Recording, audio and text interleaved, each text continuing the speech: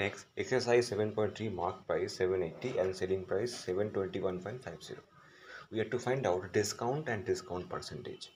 So if you subtract selling price from mark price, you're getting the discount. So discount is MP minus SP, mark price minus selling price. Rupees 780 minus rupees 721.50. So rupees 0.50 eat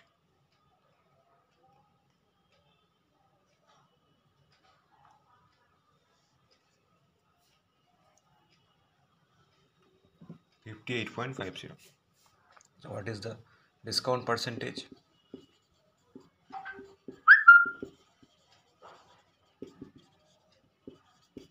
It will be rupees 58.50 by rupees the 780.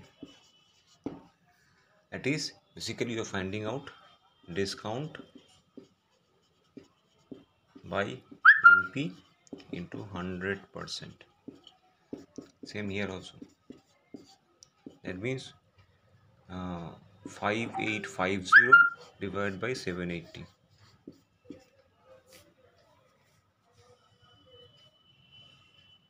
That is the value of this. And after finding out the value, you can find discount percentage.